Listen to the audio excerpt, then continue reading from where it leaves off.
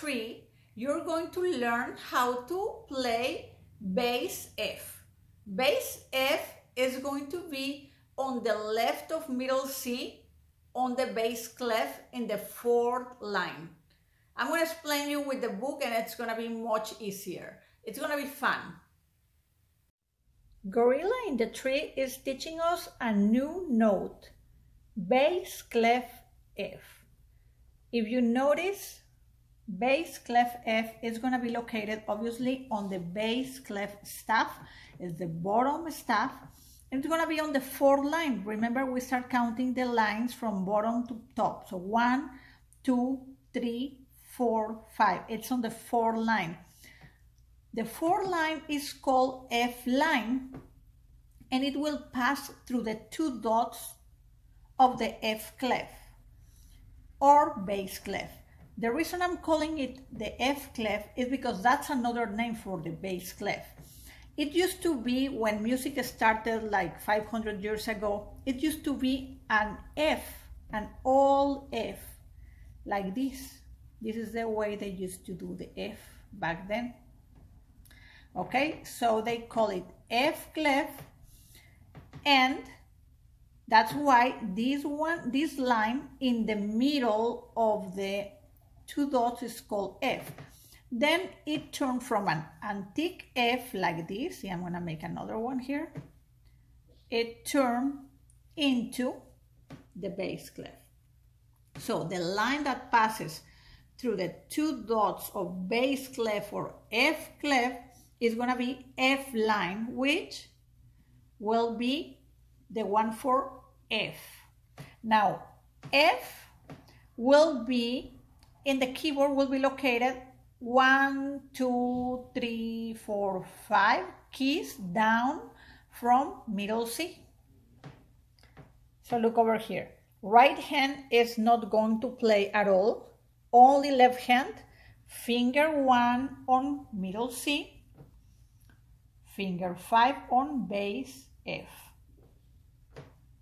Coloring the piece, now you can see that on the treble clef section, right hand is not playing at all. There's no notes. And then on the bass clef, you have middle C and bass F, the one that you just learned today. And I color them in blue as always. Look at dynamic mezzo forte, it's green. Over here we have the repeat sign, you play again. So go back to the beginning of the piece and play again. I put it on green. Over here, finger numbers, I will highlight them on orange. Finger 1 on C, finger 5 on F. You can also do that. And you know, you can write the name of the notes, the letter name, but remember, it's always better if you memorize them. Remember, one more thing that you can do is write with red ink 1, 2 for the half notes. There's another half note over here. Pretty much is all the highlighting that we need to do in this piece. And now we're gonna check how to place our hands in the piano. Actually, our hand, because remember, it's only left hand. Okay, Gorilla in the Tree. No right hand, only left hand, middle C, and bass F. Remember, F is on the left of the three black keys. We're going to play mezzo forte, quarter notes, and a few half notes.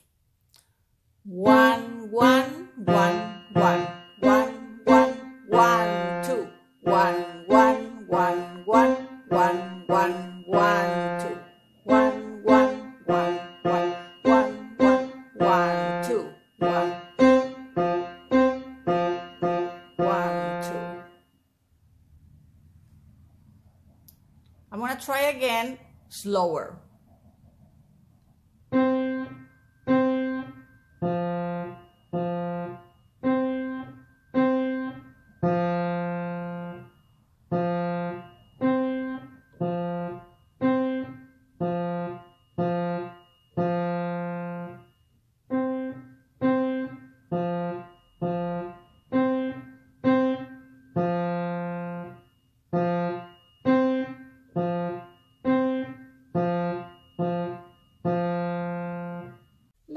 now from a different angle so you can see F a little better. C, B, A, G, F.